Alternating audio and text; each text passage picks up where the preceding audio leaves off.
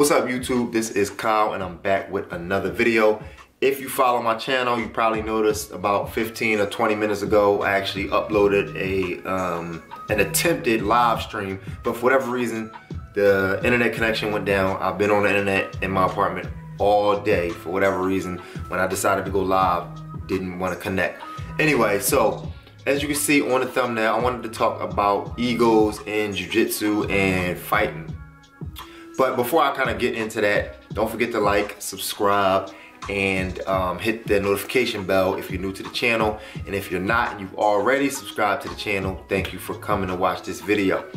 So the way that this topic of ego kind of came up, about a month ago, I did an interview with Michael Mihas, I think that's how you pronounce his last name.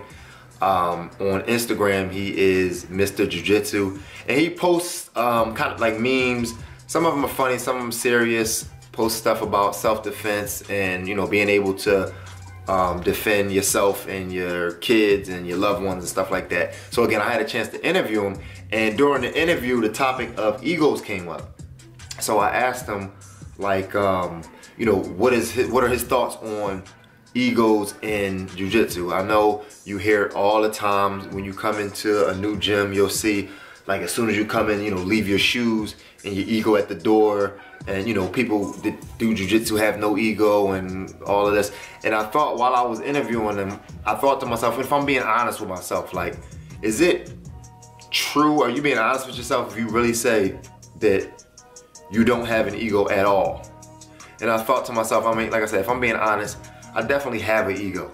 I don't want some brand new person off the street to come in, you know, after a week worth of training and, you know, pass my guard, side mount me, and arm bar me because they watched UFC a couple times or watched some YouTube videos or something like that. Yeah, that would definitely do something to my ego.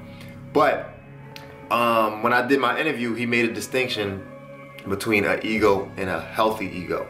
I think that I have a healthy ego. Again, if I'm being honest with myself, I think I have a healthy ego. But of course, I'm sure, like you all know, there are some people with, like, unhealthy egos. And to me, those are the people who, like, they just cannot lose no matter what. Like, they will hold on to like, if they're in an arm bar and it's a lower belt, they just will not tap. They will do everything they can to get out of that. Just listen, just tap out.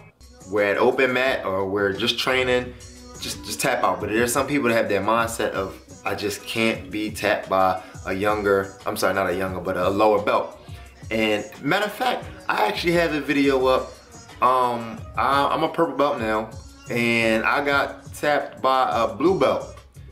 I'm not sure if it was my last video, it was maybe 2 videos ago. I'll put a link down in the description to that video. But when that happened, as soon as it happened, of course this is on video, I'm like, I gotta post this. Like, I mean, I've had videos where I've, you know, submitted or tapped a higher belt, or, you know, passed their guard or swept them or something like that, and I post those kind of things.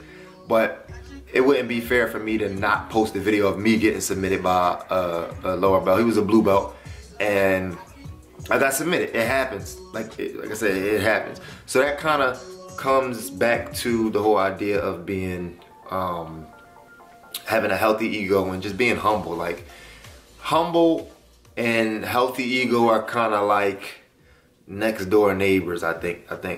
But again, I don't want to keep on rambling about the topic. I really wanted to just kind of bring the idea to y'all and to kind of get some feedback in the comment section about whether or not you agree, disagree, if you think you even need an ego. Is there a difference between jiu-jitsu ego and, let's say, like somebody like this UFC fighter or somebody who's in MMA? Is there a difference between that? Just let me know what you think down in the comment section, and I'll definitely reply to you know, all of those comments down there. Again, thank y'all for watching. I don't want to ramble too long. I appreciate your support. Thanks for watching. Don't forget to like, subscribe, and comment. I'm gonna try to bring a little bit of a different type of vibe to the channel. Not everything is gonna be just me rolling and narrating. Of course, that's gonna be like the majority of my videos, but every now and then I'm gonna kind of present videos like this to y'all to kind of get some feedback other than just me rolling, stuff like that. So again, thank y'all for watching. I'm gonna end it there.